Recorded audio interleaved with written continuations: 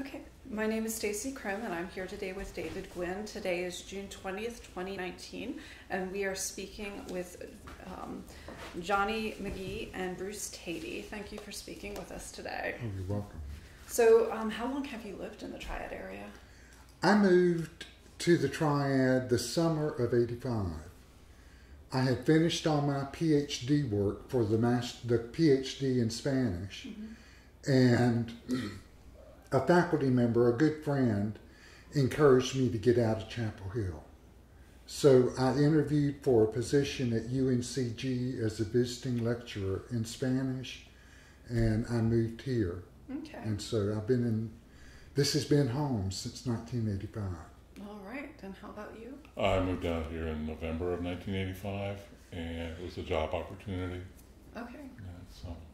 Excellent. So what was the climate like when you moved here for LGBT people? For LGBT, there was a lot that was opening up in the Triad, but there were still, some reservations. And when we moved, my big concern when I got here was the AIDS epidemic. I wanted to know, are there people in the Triad who have AIDS and need some kind of help or assistance? And so that motivated me. There was a bar in downtown Greensboro, it used to be right near the baseball stadium, called Busby's. It was not your standard gay bar where the disco lights and people dancing until 2, 3, 4 in the morning. Busby's had a pool table, a couple of TVs, a bar, some tables and chairs, and I found out there were people going there on Wednesday nights to watch Dynasty. So I was a Dynasty fan, and I started going to Busby's on Wednesday. And that's where I met Sherry, who was the partner of a lady that was working at UNCG. And got to know Sherry. And Sherry's actually the ones that introduced us. Oh, wow. So did you frequent Busby's as well? Actually, I went there. I started work here and was looking for some sort of connection someplace, and heard about the bar, and so I went there. After talking to Sherry, she was from Iowa City, and I had gone to school in Iowa City. And we have a mutual friend who lives actually in California now, and he had called her up and said, he's moving to Greensboro, take care of him. So she showed up at my apartment. I was living in Jamestown at that time, and said, look, why don't you get to come down to Busby's? This is where it is, and this night is a fun night to go. And so that's kind of was how I got connected into that. Just really, and then later on we found out there were some social groups and that get together for something really exciting like potlucks and that sort of thing that we kind of got hooked into. Right. When did you first become aware of the AIDS epidemic? Was that before you moved to Greensboro? It was before I moved here. They were watching nightly news, probably around 81, 82. They started talking about this strange infection that seemed to be just in the gay community. And I know for a long time they didn't have a name for it. But I would watch the NBC, CBS News in the evenings, and I would see clips interviewing doctors, interviewing patients, and I thought, this is my community. I want to do something that will help. And have you been involved in any support groups before you moved to Greensboro for AIDS patients? No, Okay. So you were founded at the Triad Health Project? Yeah, we're two of the co-founders of Triad Health Project. Busby was actually the one. There was a group of about 12 people that were going to Busby's and talking with him. Are there cases in Greensboro? Are there people that need assistance? And he's the one that brought everybody together. Our first time we met was a Sunday afternoon at one of the homes, And that was where we all shared our concerns about AIDS and in the triad. And we started trying to contact different individuals about what can we do to, one, get a court incorporated, get the tax status to as a nonprofit. And we worked closely with the group out of Chapel Hill, Durham. They already had a group performed. It was the Gay Men. What was the name of it? I don't remember the name of it. Was it the Gay Men's Chorus? It wasn't the Gay Men's Chorus, but it was a group that was in Raleigh, Durham, Chapel Hill, in the Triangle, that already had established themselves as a nonprofit. Okay. So we worked under their umbrella the first couple of years while we were doing all the paperwork and getting all of the nonprofit status. And they actually let us, if we did a fundraiser, people could write checks to them, but they would give the money to us. It was mainly working with them, trying to put together training programs. Right. And that we're dealing, trying to be as helpers, buddies, if you will, to people with HIV, and they had an established program and tied into some of the national organizations, and so we used them as a basis to try and develop our own training programs locally. And that, working with Moses Cohen at that time, was very supportive and was happy to have somebody trying to put together some sort of organization. And what was your sense of the AIDS epidemic in this area? Oh, it was definitely here. We met Tim Lane, who was the head of infectious disease. He introduced us to the nurse. Sorry. Teresa Suet? Not it'll come to me. One of his nurses in the clinic. She introduced us to Hope Vaughn, who was a social worker at the hospital. And pretty soon after we formed, as soon as we formed, we were getting referrals from Tim and the other doctors in the infectious disease clinic. And it was predominantly gay males that were our initial clients. And so we would help them with housing issues, with applying for food stamps, for Medicaid. Often I would go with them to social services and sit there for support as they were being interviewed. And we ran into all sorts of things. I was there with one young man, and the caseworker handed him a form to sign and a pen. And as he was handing the pen back to her, she said, "Do you mind if I ask you what's wrong with you?"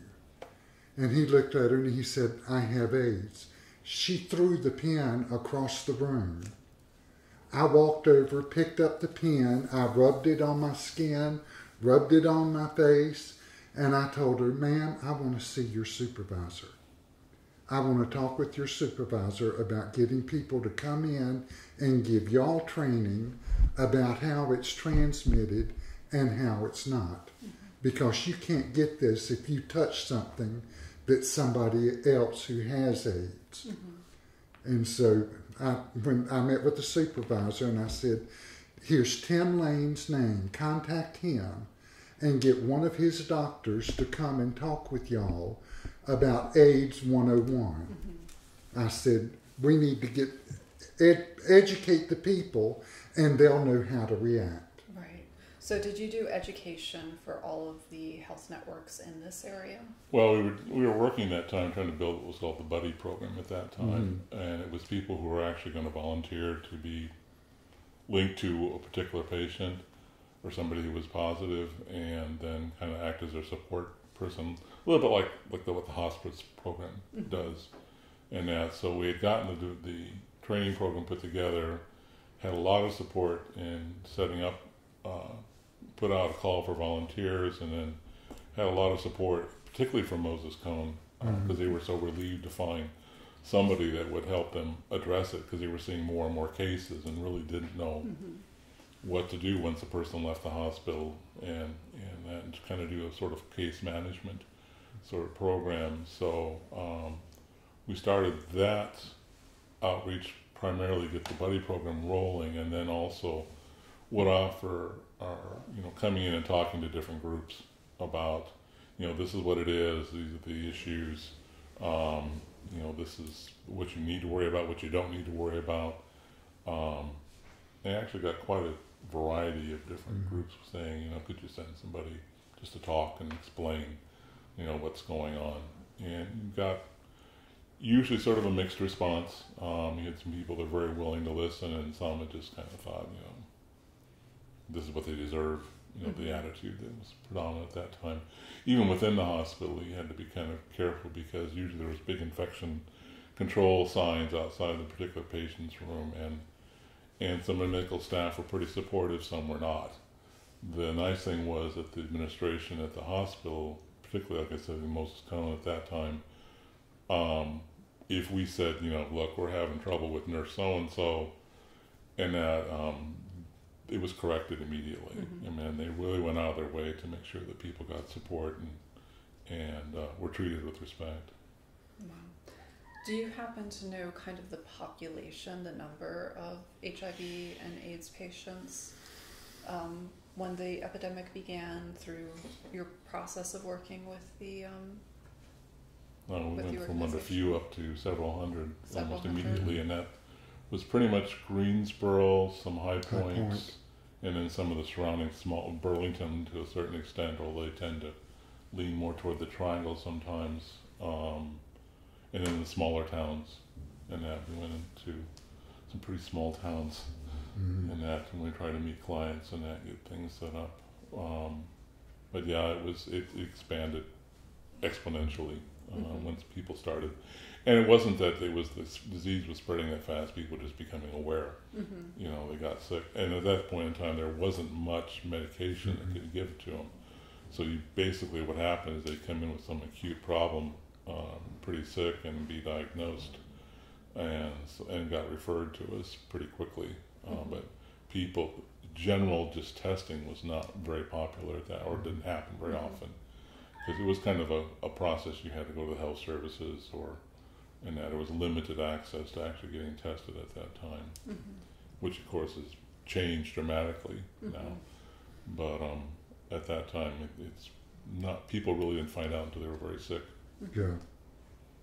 Did you help the patients interact with their families after the diagnosis? Can you speak a bit about that?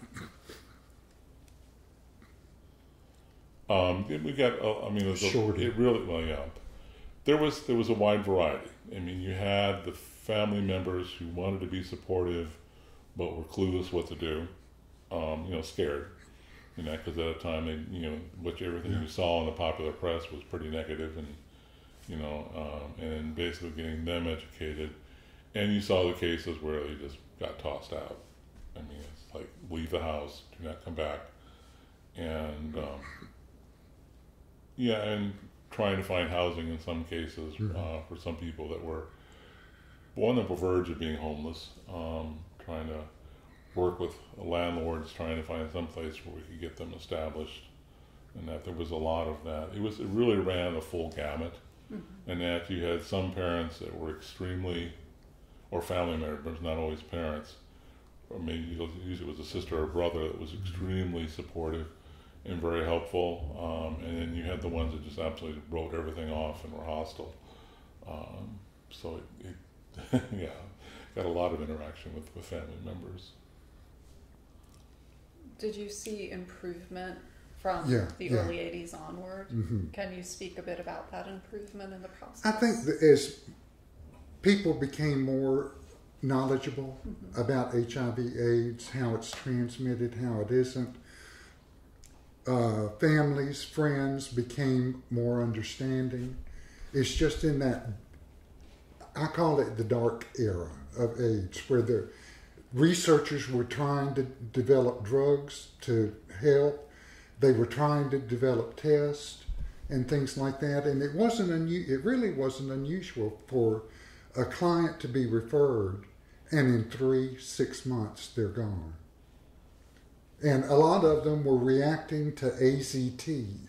That was the big drug in the 80s. You had to take it every 4 hours, even at night. And a lot of people died because of what AZT did to their bodies. It was just that strong a drug, but it was helping to keep people alive.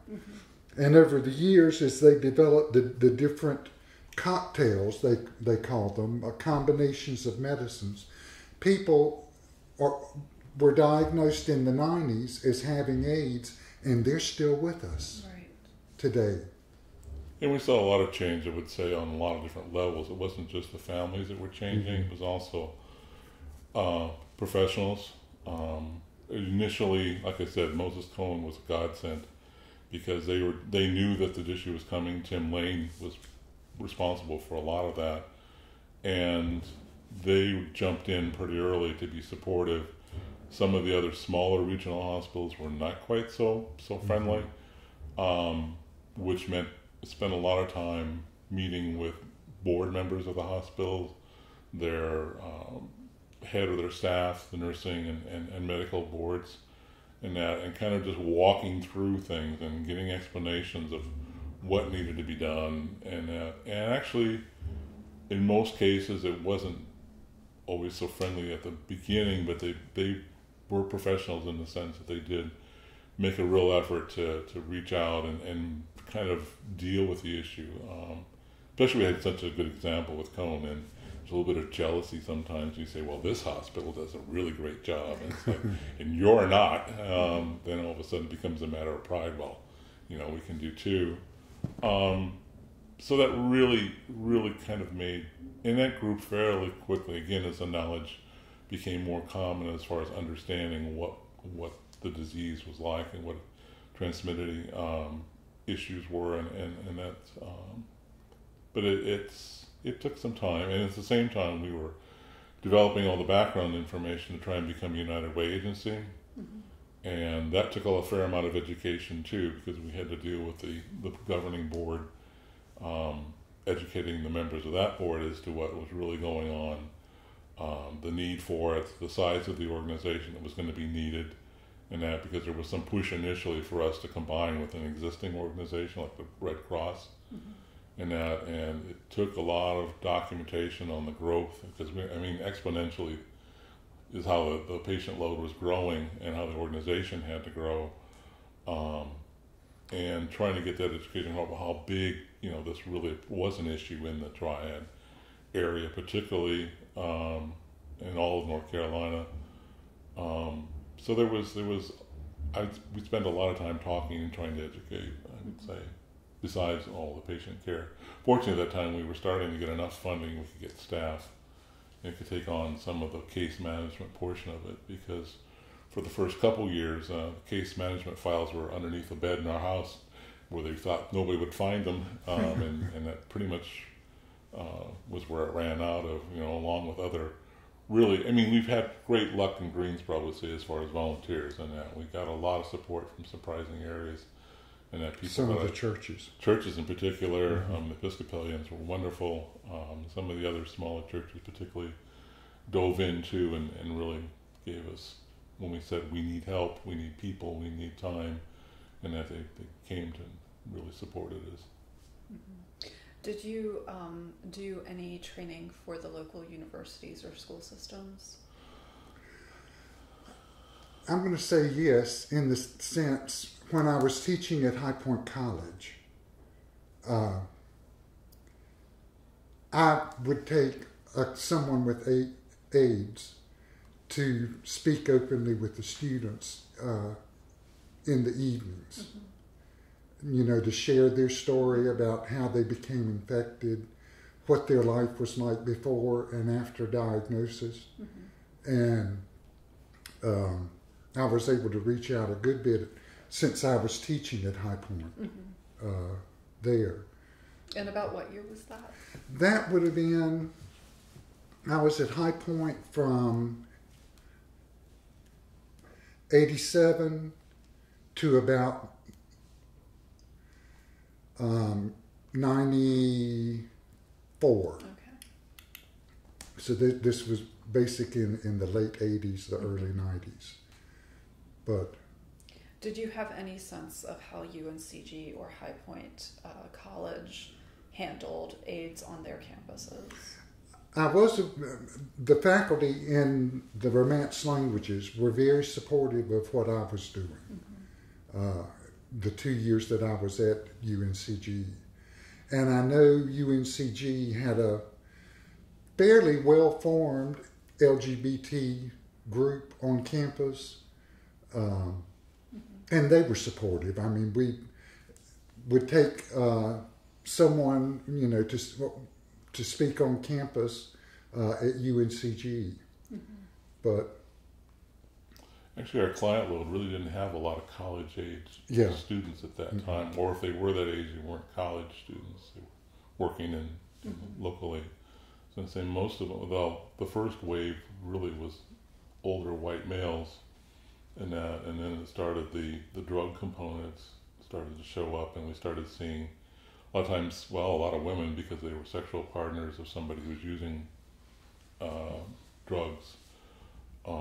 But it really started to shift and got a much broader population as far as the type of client. A lot of women, a lot of minority people, and really the college group numbers really were that high, in that it was usually slightly older, or if they were younger, they're not in college. They were usually out working environment someplace. And in the local bar scene, you mentioned that all of this came about from people meeting. What protections or how did that change the local social scene? the larger gay bars, which were like the discos, they would let us go to the bar and hand out condoms or hand out literature about HIV/AIDS. And they did fundraising. They did fundraisers to help out, where they would give so much of the door take to THP. But they were very receptive. They were the owners of the bars were very concerned, because that was their clientele that was being affected by HIV/AIDS. Right, and as you were doing education, this of course started with people thinking it was a gay disease. So you're going in and you're doing education not only for AIDS but also for just LGBT issues. It may have been the first training people had ever been through. Can you speak a little bit about that? Yeah, we would get calls for someone who was gay or lesbian to go talk about their experience. Not to share the details, but when did they first feel that there was something a little bit different about themselves, and how they dealt with it, coming out to family and friends, how our family and friends responded. So we did a lot of stuff like that. And it helped that we were both over 6 foot and had deep voices, and Right. and it was not quite what they expected. Right. One of the times that was probably the most nerve-wracking for me was around the time that they had the shooting in downtown Greensboro, and there was a communist group that wanted someone to come and do education with them. And I was one of the two that went. And I didn't know where we were going in Greensboro. When we got there, I was a little unsure about my safety. But it turned out they were extremely accepting. And, were very appreciative that we had gone and spent some time with them to help increase their awareness about HIV/AIDS. Wow. And how long did you work with were you a part of the Triad Health Project? Are you still involved today? We are not as involved as the early days. But we will be hosting a dining for friends. Mm-hmm. We've hosted one of those every year to help raise funds for Triad Health Project. Mm-hmm. Yeah, during the early years, it was pretty much our life. Uh-huh. I mean, get calls at work, and I had a really good secretary who took the messages and that, but she knew what it was for, and never really got any grief of that, thank God. And I was board president for 3 years, running as we were growing. But and then Johnny led actually for several support groups, particularly for Hispanics, for Spanish speaking, and that. But a lot of that, because of the medications, a lot of that's dropped off. The need isn't there because people are living and working full time now. So the type of needs have really changed, and that we try to be supportive, but now it's more fundraising than really actually hands on. And in your work, did you see a distinct difference in how AIDS patients in different ethnic groups were accepted, or how the stereotypes were different among those groups? In the African American community, there appeared to be resistance, and that people were not willing to talk about HIV/AIDS. We had one client, Curtis, who was a drug dealer all of his life.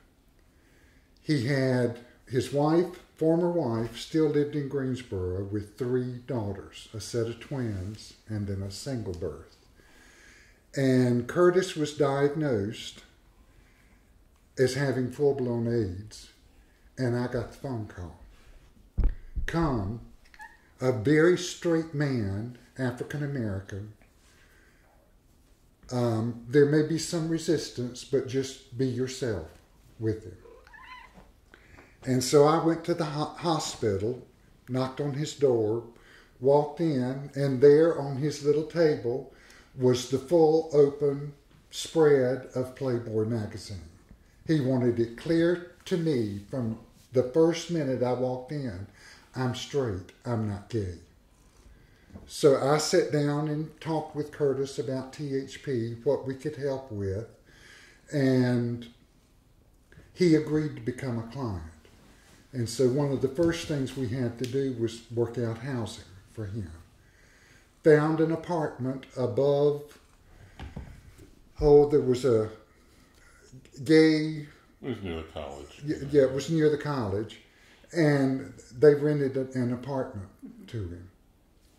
And as it turned out, we had Curtis for about 3 years. Yeah.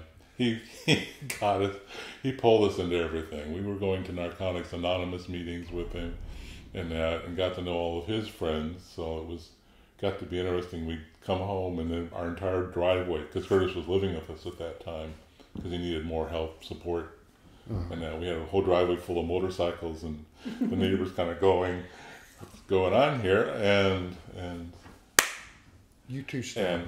And he got to be that was his full reason for living, was going out, helping people, particularly those who had been infected through drug use, and pulling them into support meetings, pulling them into getting help, and really gave us a avenue into a group that we had a hard time getting into before. And since we were showing up at the NA meetings and that, they trusted us, and they kind of saw how we were treating him. Actually drove up to New Jersey and brought his mother down when it was the last few weeks, and he actually ended up dying in our home because we had set up a hospital bed and that for him when he really couldn't, was pretty much bedridden and that. But Curtis had always told me, "You're the only person I'll let clean my butt," and he meant it. And that, but he actually was quite for having been a former drug dealer and whatever, and he freely admitted that, he really turned his life around and really helped a lot of people, and that, because we really got an avenue into a crowd that we hadn't been able to help before, because there was no way to break into that sort of society. And gave our neighbors a real thrill, too. Yeah. Likewise, when Greensboro had a fair-sized gay Hispanic population, they tried going to the regular men's support group, but they just did not have the vocabulary. Right. In English, often not necessarily in Spanish, when you start talking about infections and illnesses and stuff. So I got a phone call. Would you do a support group in Spanish? Yeah, I'll do that for THP. So we met twice a month. There was at its peak, about 6 people that were attending the support group. But I was seeing a lot of the same things that I saw in the African American community. The hesitance to talk, not wanting anybody to know that I got this infection, just nearly neurotic. When's somebody else going to find out? Because my big point at the beginning of every meeting and at the end, we do not share anything with anybody that is discussed in this room. This is your safe spot to come and talk in Spanish, to learn about HIV/AIDS, to learn about medications, but we don't share. If we pass on the street just a little wave, but if I'm with 3 people and they go, who's that? Oh, that's a friend of mine who's Hispanic. But I wouldn't share details, and they weren't supposed to share details with anybody, because the Hispanic community, they felt ostracized already just because they were Hispanic. They may be here legally or illegally, but they did not want anybody sharing their information with anybody else in the community. So it took a good bit of work those first couple of months to reassure them this is your safe spot. We don't talk about this to anybody outside of group. And it was up to them if they wanted to share their phone number with somebody or share where they lived with somebody. But nobody had a list of names, phone numbers, addresses that could fall out of your pocket as you're walking down the street. Did you have any women you worked with? Yeah. Initially, most of the women that we had either were sharing needles with somebody taking drugs, or it maybe was the wife of a husband who the wife had no idea he was fooling around with other men. And so there in that situation, the wives needed information. And hospice did start. For a number of years, they had a support group for family and friends. And it was strictly HIV/AIDS, affected by that. And so that, I co-facilitated the group with Kim, who was a social worker at hospice. She and I would do that twice a month for family and friends. And it was something that was really needed, in the community. Did you have any trans individuals as clients? I don't remember any trans. Well, we had a couple that sort of showed up in Later Greensboro. on, I think somebody said, leave, here's a bus ticket, and Greensboro was in that, because it was known that there was an established support group at the Cone at that particular time. They actually had a clinic for HIV that met Thursdays. And Well, Cone also formed a AIDS team at the hospital, where there were a couple of nurses. Hope, the social worker, was on the AIDS team. As soon as we were able to hire counselors, full-time staff, all of the staff that were managing clients, or case managers for THP clients were members of the AIDS team. A few professionals from outside Triad Health Project, outside the hospital, were on the team. And we would meet every Thursday to talk, because Cone, when they discharged somebody, they wanted to be sure, are they taking their meds on time? They've got to take this every 4 hours. And so our volunteers often, when they were going in to meet with their buddy, is the term we used, both the volunteer and the person infected were buddies, was the term we used. And they knew to talk with them about medications. If they were having difficulty, share that with the case manager, so the case manager could bring that information to the team that met every Thursday. And we usually did that over lunch. How did you select volunteers to work with the clients? One of the big things is that they wanted to do something. They wanted to make a difference. And so I don't think we really never had a problem. We actually had quite a few step up, and again, that's where some of the churches really came in strong. They once, particularly the Episcopalians in Greensboro, really dove into it, and it became a thing that church members did. They volunteered and showed up. Some were health professionals who had to deal with it, and wanted to get involved at a different level. Like your hairstylist, she went through that first buddy training program. So she had, in the hairstylist community, a number of the guys that are styling hair were gay.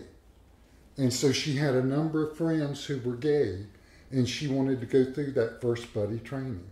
And actually we got a spillover from hospice quite a bit too, because they were getting more clients who were in later stages of the disease, and they had volunteers who really kind of wanted, the hospice training really didn't deal with that specific component of it very well, or not very well, but I mean, just never had focused on it, and so there would get a lot of crossover from that. People that were both hospice volunteers and also for the health project would volunteer.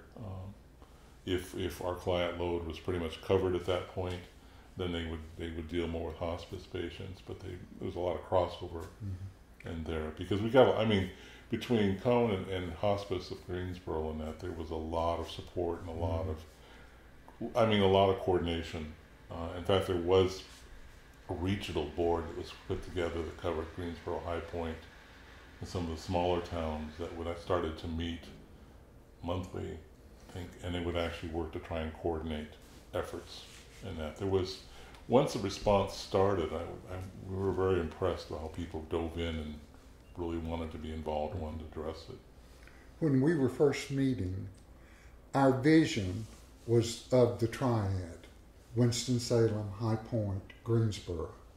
Unbeknownst to us, there was already a group forming in Winston. I think the AIDS Task Force is what they were called.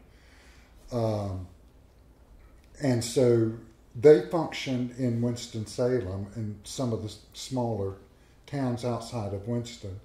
And we had an office in Greensboro and one in High Point to cover the clients in High Point. But we ended up going, I mean, we've been to Eden, Reedsville, and some of the smaller towns too. And a lot of times the patients would actually stay in their hometown, because that's where they had some family members that were supportive in that, but they just needed a connection in that. So there was a lot of, not just within Greensboro, High Point, Burlington definitely. But again, with that, the smaller the town, the greater the fear. I mean, we had in Eden, the African-American family, their son. Yeah.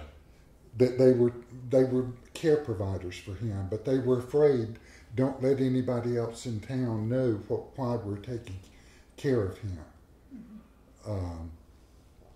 So the greater the fear in the smaller communities was due to wanting to just protect the secret, the big secret.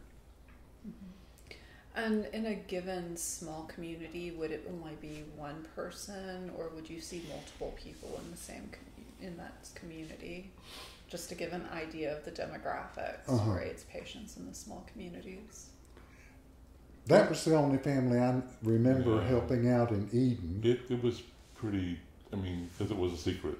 Mm-hmm. Yeah. So they really, if there had been other ones, they didn't know about it. Mm-hmm. Yeah. They just, were somehow picked up on the information that there was a group in Greensboro, and that I don't even know how, but usually it was usually a very isolated situation because of the secrecy component. Yeah. Either nobody knew that their child was gay, or even if they weren't, but they didn't know that they were ill, and of course he didn't talk about. Because among smaller communities than that, the education was not as complete, and so there still was a huge stigma about the AIDS and that, and it would have been hard for the families too if people had found out, because they probably would have been avoided in that, partially out of fear and whatever religious issues that popped up. And just out of curiosity, did you do any kind of training or conflict remediation with local law enforcement? Really, that I don't. no, because that really didn't pop up. They had, I mean, through the business guild, I mean, just strictly from the lesbian gay point of view, I mean, Sheriff Barnes was there at several meetings and he was and talked about issues and very, very open and supportive, asking questions. So I would say in Guilford we were doing pretty well. Mm-hmm. Well, let's switch to the Triad Business Guild. When did you first become members? That was in the 90s. Yeah, it was in the 90s. I'd say it kind of grew out of the social group that met for the potlucks and the wild, crazy things. Well, and there were groups of friends that were going like to a Mexican restaurant on Friday night. Yeah, sure. Anybody who wants to come can come, and we get a real big table. The owners of the restaurant know we're all gay, lesbian. So there were groups like that forming before the guild came into being, because we went to a Mexican restaurant that's right there, close to it's close to where the Cycle de Oro was cornered across the street. We went to that for 4 or 5 years, but then when the guild formed, we heard about this group of professionals, the Triad Business and Professional Guild, that was meeting at the Marriott once a month for dinner and a program. And so we went and joined the guild and would go to the meetings every month. About a year or so after joining the guild, I was approached about serving on the board of directors to help with education or different committees on the board of education of the guild. And as the years went by, I served 1 year as the president of the guild. So one of the programs that I was proudest of was I got students from the Jewish Academy. They had an LGBT group that was formed at the Academy, and I got them to come and talk about what life was like for them. I shared with the director of the advisor for the group my experience growing up, that I was in the closet, like I never came out to my parents. And I did come out to my 3 siblings, and they all reacted in different ways. Some were positive, some were negative. I feel like my parents knew because once when I was visiting my parents for the weekend, Mom and I were watching her favorite soap opera, and she looked at me and she said, "Johnny, can I ask you something?" And my thought to myself was, "Oh shit." And I said, "Mother, you can ask me anything you want." And she said, "Is Bruce good to you?" And I said, "Mom, Bruce is great with me. If I'm happy, he wants to celebrate. If I'm upset, he wants to know what made me upset. If I'm sad, he gives me his shoulder to cry on." And I said, "He's always there for me." And her response to me was, "That's good, that's important, that's all I want to know." I probably should have prefaced that story by telling you that I was a PK, a preacher's kid, Southern Baptist minister. And I did not know how both of my parents would react, because Dad would have a hard time with acceptance and condoning. And I felt like I should not be confrontational with him. Once when we were at a McGee family reunion, the McGees were all from right around here, Winston, High Point, Thomasville, Greensboro. The oldest member of the family had to introduce their family members that were at the reunion. Dad went through. Mom, my older sister was there, my younger sister was there, I was there. He introduced me and he said, "And this is Bruce, my other son, who lives with Johnny." That was acceptance. So they knew. I just didn't make an issue of coming out to them. Right. That's a beautiful story. Hmm. Were you able to keep the tears in when you heard your father say that at that moment? Like, whoa! But, that when he introduced Bruce as my other son, I knew that he knew that I was gay and it was okay. Because I was very open with them about the Triad Health Project, forming that group and the work that I was doing through Triad Health Project. And they just put two and two together. Right. But, wow. That's just a wonderful story. Yeah. Was your family equally accepting? Were you able to come out? Well, I only had one sibling. Okay. And we were both at the University of Iowa. Had overlapped for several years. And my sister knew who I hung out with, so she just, okay. No big deal for her. And my parents, we never, as long as you didn't talk about it, it was fine. And Johnny was always coming home. Holidays we were together as a family. We went vacations. They'd come down to the beach every summer in June, and everybody was there together. So there was never, as long as you didn't talk about it, it was absolutely fine. And when the Court of Appeals allowed us to get married in North Carolina, we did it right away because we knew with the current legislature we have, it might get taken back away again. And that was we got married in November, and we usually spent Christmas in Iowa, with fly or drive out to Iowa and then take my mother in my hometown over to my sister's, which was the other end of the other state.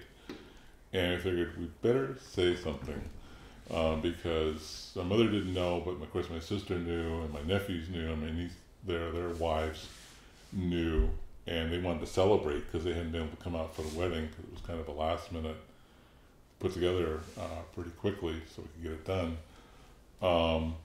And so we were driving, and there's a picture up on the wall of the "Hey Mom, I finally got married." And it was pretty much like that. We were about halfway to my sister's, which was about a 4 hours drive, and we said, "Oh, by the way, did you notice the gold ring? And this is what happened." And he was basically like, "Well, I guess we should celebrate." And that was left at that. But there was never any not acceptance. I mean, my cousins, my older cousins, my mother's cousins, if I was there by myself, it's like, "Where's Johnny?" and that. So it was never a problem. I mean, it was just, as long as you talk about it, it was just fine. Mm-hmm. And can you talk a bit about the experience in the process for moving towards marriage equality in North Carolina and finally being able to get married? Well, I mean, we've been together for over 30 years. I mean, we were basically married. Mm-hmm. I mean, you know, our idea of a wild time was, you know, going to a movie, or going to a group that had potlucks, that kind of stuff. So the gay lifestyle was pretty calm and bland, if you will. It was frustrating because actually I was lucky in that my company went through a couple mergers and that. As a result of one of those mergers, a Swiss company and a British company merged, and then all of a sudden we've had access to being able to do our benefits with a non-married partner at that time. So I could actually put Johnny under my health care insurance when I needed it. I could list him as a beneficiary on all the benefits at work and that. So we had sort of partial rights in that, but we really didn't have the legal protection. And we had a very good lawyer, so we had all the, you know, visitation rights in case one of us got ill. We had estates set up so that they were protected pretty much. I mean, it was just kind of frustrating knowing that, you know, here we are, a very stable relationship, been together all these years. We've got straight friends that are, and within my family, and both our families are getting divorced. You know, their marriages are nowhere near as stable, yet they have all these other rights that we don't have. And so from that, and really the reason I think we dove so fast is when the Court of Appeals did negate the North Carolina law, was that we wanted to have that in place because, you know, we were both in our 60s and wanted to make sure that we had the protections that we felt we needed in case something would happen. So just a random question. So being involved as much as you were with the AIDS crisis, and AIDS was kind of one of the landmark events for LGBT populations in the United States. Were you aware of Stonewall when it happened, or can you speak to what Stonewall means to you? I think Stonewall was that spark that started a lot of the LGBT people coming together. The reaction to how the police force treated all of the gay and lesbian people, I think really brought the fact that we need to come together, we need to join together, we need to be vocal, we need to be seen, we need to be out there. Because the only way people are going to learn that this is not a choice, it's not an option, this is something that's very in the core of the genetic. You know, and I think that sparked everything to begin to bring people together, to make a difference, to establish this is the LGBT community in the area. I can be out and open without being afraid.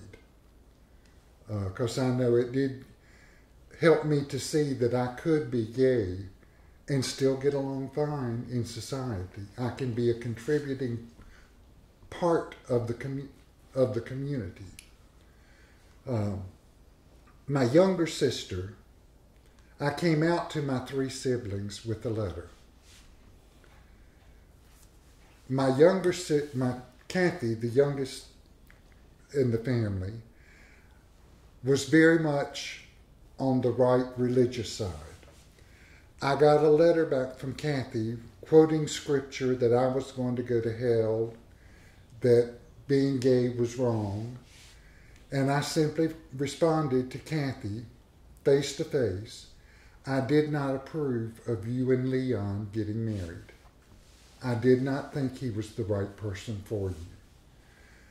To my pleasant surprise, He's been a wonderful spouse, a wonderful partner, a wonderful father to their 2 girls. And I guess it's been about 4 years ago, my phone rang. It was Kathy's younger daughter. She wanted me to tell her how her parents responded when I told them that I was gay. And so I told her, I said they were negative. They quoted scripture that I was going to go to hell. And I said, I would think over the years that we have shown them that we have a very loving, supportive relationship and that we do have a right to be married. My response to Rachel, to her question, Rachel, are you getting ready to come out to your parents? Because we've always suspected that she was gay. And she said, well, yeah, I've met somebody and I want that person to be a part of my life. And I said, Rachel, I hope that we have educated your mother and father that they would not say the things that they said to me when you come out to them. But I said, you need to know that if they turn their backs on you, if they kick you out of the house, we are here for you.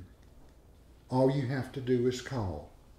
If you need money, if you need somebody to listen, if you need somebody to be supportive of you, you've got the 2 of us here. And apparently, they're fine with her being a lesbian. So I guess we did educate both of them as to what being gay and lesbian is all about. I think what's really kind of worked best for us is that, we just treat it as natural. And I know for the work, and I was working for, it was originally a Swiss company, fairly conservative and that, but I didn't, was like, I'm gay.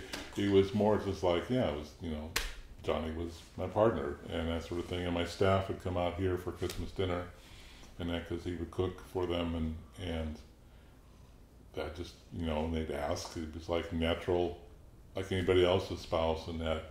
And we never treated it as something that had to be hidden and something that had to be not talked about and that. I mean, we didn't make an issue out of it. It just, and that seemed to work the best, because I've never can really feel that I've had an issue, even at work, when I was working, where I had to, that was a problem, he's gay and that thing.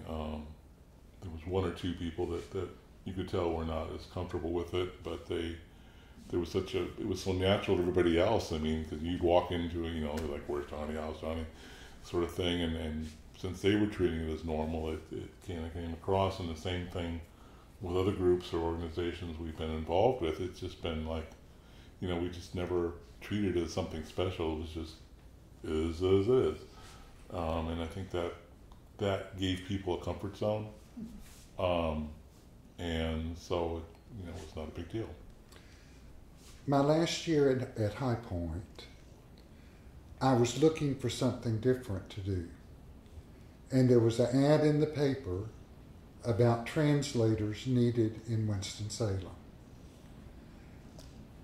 I called the number and come to find out it was AT&T. They were starting a translations group in Winston to translate all of the operations, maintenance manuals so that they could sell their telephone switches around the world. And I got a position there as a translator. AT&T, as a company, already had LGBT groups at the different large sites. So I was out at work. They knew that Bruce was my partner. And a couple of years, I was asked during the month of June to have or either in October at National Coming Out Day, to put together a panel discussion about LGBT, about AIDS, about whatever. And I would try to get local people to come and share their story. I had a young guy, he has a twin brother. He is gay, the brother's straight, the mother is very supportive. They came and spoke about his growing up gay in Winston. And always, every time we had a program, people would come and say, "Thank you so much for putting that together. This really opened my eyes as to what it's like to grow up gay." So even when I was at AT&T, I was trying to help in any way that I could to help educate.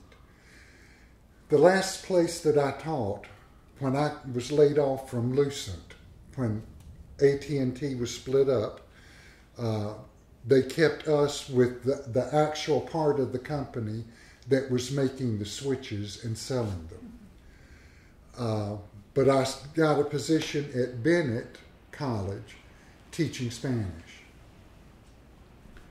And I was very out from day one on Bennett about being gay. I wore my earring to when I would go teach. I had a number of young lesbians who adopted me as their father. 2 lesbian couples, black, and they would call me wherever we were, on campus, at the drugstore, in the grocery store. "Dad, let's buy this." And other people would look and frown, and I said, "They adopted me. They're my daughters." So, you know, I tried to be a good example for the young lesbian students on campus, that I was accepting, that they could come and talk with me about anything. I didn't really put a plaque up on the door, but they knew if there was an issue, if there was a concern, they could come to me and I would help them. And can before you go, you mind if I turn on? Yeah. There's right Want on me the to turn corner. this one? let's just try one first. Just for the record, for the people at home, we're having a major thunderstorm right now. I just Okay. That good? Yeah. I was worried we were getting a little dark. Yeah. It's really quite beautiful through the storm, watching the storm. Okay. So Bennett, when were you at Bennett? When were you teaching at Bennett? I left Bennett in 2015. Okay. And what would you say the climate was like on campus for Bennett, for lesbian Bennett students? I think it was very supportive. There were a number of faculty members who were gay or lesbian. And most of them were very out and open. Even bringing their partner, like he would go with me to basketball games. Several of my girls were playing on the basketball team, and I felt it was important. A couple of them were my daughters. It was important to them for me to be there. So I tried to go to every home game and would cheer and root for the team. The team, even those that were not lesbian or gay, but who were in. Mr. McGee, thank you so much for coming to the game. There are very few faculty members that come. Most of the people that come are the coaches, you know, or people like that. But I would even go to the games at GTCC to cheer for them because it was in town. It wasn't having to make a trip out of town. But and other students who were not gay, Mr. McGee, thank you for coming to the games. It means a lot. Even the coach would come over. Thanks for being here. It means a lot. Do any of your Bennett daughters keep in touch with you? Oh, they're in my cell phone. I get a phone call every Christmas from a couple of them. In fact, one year, one called the other friend, and then they called me, so there were three of us on the conversation. Wow. Did you ever do any work with the GTTCC, the Greensboro Technical Community College system? Never did anything with them. Okay. But, All right. How about A&T? not really a lot with North Carolina A&T, other than some of the students that signed up. There's a consortium of all the schools that are in Greensboro, where a student at Bennett can pay her tuition and can get on board the HEAT bus, Higher Education Area Transit, and go to North Carolina A&T, to UNCG, to Guilford College, to Greensboro College, and take courses. A lot of the girls that come to AT&T, to Bennett, their mothers were graduates of Bennett. And they would come to Bennett and take nursing courses at AT&T and graduate with a nursing degree from Bennett College. As tuition, room and board was going up at Bennett, I started trying to talk to the girls that were freshmen, sophomores, and say, honey, if you would go and register at North Carolina A&T, you can save a ton of money. You're paying Bennett tuition to take a course at A&T. Bennett's making money off of that tuition money because A&T's tuition is a lot cheaper. And no, it's a tradition in my family. The females graduate from Bennett. And I said, that's fine. I'm just putting the cards on the table that you can save a bunch of money. But no, I want to graduate from Bennett. That's fine, I want you to graduate from Bennett. Were you involved with any other organizations aside from the Triad Health Project and the Triad Professional Business and Professional Group? Those are the two larger, groups. Because I've always looked at THP as my baby. Right. How many lives do you think you've both kind of saved or made,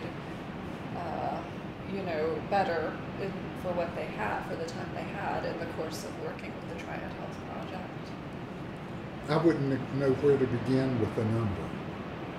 But, by the time you work with the clients, when the client would pass away, you were working with the family. We had a buddy that was in Fuquay Farina. His background was drugs, a young black family, still with his wife. He had a couple of sons. When he passed away, I went to the funeral out of respect for the wife and the children and a respect of him. And the wife said, come by the house. Would you go to the funeral home and pick up the death certificates? I'm going to need those. So when I got to the house, the older son, who was in high school, was very down, very despondent. He was sitting out on the swing on the front porch. I went out and sat next to him, and I said, what's up with you? You're not the you that I have come to know and love. And he looked at me, and he said, what do I tell my friends? Luckily, I had the death certificate with me. I gave him a copy of the death certificate, and I said, look, if you will, under cause of death. He looked, and I said, do you see the word AIDS? No, sir. Do you see HIV positive? No, sir. AIDS did not kill your father. If your friends at school want to know, you can tell them any one of these issues when he died that was a contributing factor to your father's death. You don't have to say the word AIDS or HIV positive. His expression completely changed. He had a smile on his face. He reached over and hugged me and he said, "Thank you so much for empowering me to tell the truth, not the whole truth." And I said, "You never have to tell anybody that your father died of AIDS. You can use any one of these causes of death." But I mean, that right there was worth it all. To have been able to empower that young boy to go back to school and to share with his neighbors, this is what happened with my father, but not have to reveal the whole story. So, speaking of generational differences. Ignore it. Okay. Speaking of generational differences and how the conception of AIDS and LGBT identity has changed over time, can you speak a bit about what it was like to be gay back in the day versus what it is now? I think society, and when I say society, I'm talking young, old, middle age. I'm talking black, white, Hispanic, Asian. I think there's a lot more acceptance now than there was back in the 80s and the early 90s. It's growing up as an Iowa farm boy in a very small little town in which 60% were relatives one way or another. I would say it's changed a lot in that when I was growing up there, it was a topic that you just didn't know anything about because it was a strange old man that lived up the street and put candy in his pockets for the kids to get them out. That was your idea of gay. Whereas these days, I'm around relatives who are in their 70s or 80s, and it's like, they may not be supportive of it, but it's just a general topic. Oh, so-and-so's, he's got his friend, and that, it's gay. I mean, they'll mention it like it's not a big deal. They may not support the idea. We never had a problem because I was related to them, so therefore, as long as I didn't kill somebody on Main Street, it was fine. And once with his family, once his father gave the seal of approval, when we got married, of course we didn't say anything to anybody. We were talking to a pretty conservative crowd, but one of the cousins who has to know everything found out, and of course he told everybody. And we walked into a family reunion, and we've got 70 and 80-year-old redneck family members giving us a hug and going, "What's this person doing?" Going, "Congratulations! Why didn't you tell us? We're so happy." Da, da, da, da, da. So I think it's not so much that I think acceptance in that it's become a norm. Like I said, I'm watching, my father's friends who were in their 80s, and they just mention it like it's like, yeah, so-and-so, blah, blah, blah. Whereas in the past, they wouldn't even said the word. But now it's just like, yeah, it happens. And my father, I never really formally came out to my parents, but when we were at my father's house after we got married, and he didn't say anything, but he called my stepsister after we left and go, "What does it mean when two men have gold wedding bands on?" And my stepsister, bless her heart, just said, "Look, you idiot, it means that they're married, they love each other, and da." And he just kind of went, "Oh, it must be a bogey thing," which is my mother's side of the family, and went on. When he calls, he talks to him first, and they chatter forever, so it's. I think it's not, again, I wouldn't really call it true acceptance. It's not like, yay, but it's more of just that it's become a norm. I mean, it's not something that's hushed up. It's not something that you don't talk about. You know, it's just, yeah.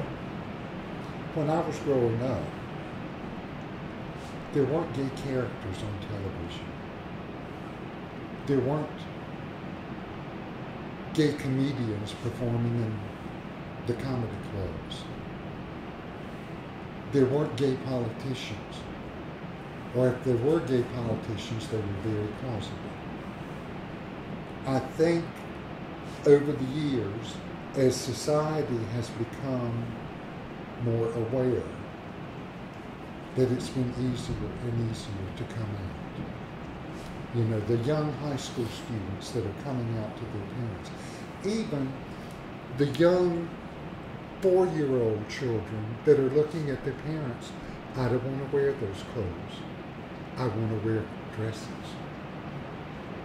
And you know, where they perceive themselves as female, and the parents are not being judgmental. They're being more accepting. What can I do to help my child as the child is growing up? You know, you can't go up as a 4-year-old and get a sex change operation. You know, you have to be a responsible adult who's got money to pay for. But and we didn't have shows like Oprah Winfrey, who were trying to help educate the public about different issues. And I think it's a lot easier today for someone to come out than it was back in the 60s, 70s, or the 80s. So I'm very encouraged that we're doing a better job of accepting people for who they are. You know, big applause to those parents of that 4-year-old child that perceives themselves as female or as male. And the parents are being supportive and going, instead of let me find somebody to drive this out of my child, to do aversion therapy with my child. They're going, let's go to a pediatrician that's aware and work with that pediatrician to make this life, as it's advancing, acceptable and easy. Did you ever have to work with anyone who had been through that therapy, the gay aversion therapy? The aversion therapy. Yes. Nobody that I know ever went through anything like that. I can imagine it's very hard. You know, very, well, probably a lot of shock treatments, stuff like that. It's requested by a so-called psychiatrist. I think It was it's more- more illegal in many states now. Yeah, no, I think it's more family guilt process, informal inversion process. Just out of curiosity, you've been here only since the 80s, but did you happen to hear about anyone mentioning the Greensboro gay purge from the late 1950s? No, Okay, just thought I'd ask in the event you Not heard that that. familiar with that. Okay, Um, go ahead. I was going to say unrelated to that. Could you maybe speak to a little bit about how things have evolved over the past 30 years as far as social scene here in Greensboro? I know you mentioned early on finding Busby's Yeah. downtown. You got any of the other? it's been decades since we've been to some of the disco type clubs. I don't even know whether they're still there or not. I'm sure they are, but we kind of, as we've gotten older, we've kind of, the group we normally work with are more professional and in our age group within that. And really, if we get together as a group, it's pretty bland. It's that potluck group again. Through my association with the Guild, Terry Cartner, who was the president before I became president, Terry was asked to serve on the Board of Governors of the Human Rights Campaign. She served one term of 2 years, and then she tapped me on the shoulder. So for 2 terms, 4 years, I was one of 9 people serving on the Board of Governors of the Human Rights Campaign, representing the state of North Carolina. Can you speak a bit about that experience? I think serving on the Board of Governors helped me to open my eyes to a number of other issues, the transgender issues, that LGBTQ, that questioning side. I'm questioning my orientation. It's just made me more aware of other parts of the LGBTQ. There were 2 transgender friends that we met at the Guild that one was very out and open because she had the money, I guess from a parent that passed away, to be able to do the total change. Another was a transgender person from like Reedsville who did not have the money and was struggling to hold down a job because there weren't a lot of employers in Reedsville that were willing to have somebody in their company with hairy arms and Adam's apple presenting as a female. So it was, I think I benefited by having them as friends because they both helped educate me about a lot of the issues in the transgender community. And what was the time period you served on the board? That would have been towards the end of the days of the Guild, because I know there was a Guild in Charlotte, and what they had done when their Guild petered out, because that's basically what happened with us. I think the years of the Guild, the benefits had already been found about being a part of the Guild, and people were looking at something else, looking for something different. What they did in Charlotte, they formed the LGBTQ Chamber of Commerce. They've got a separate Chamber of Commerce that's LGBTQ community. Mm-hmm.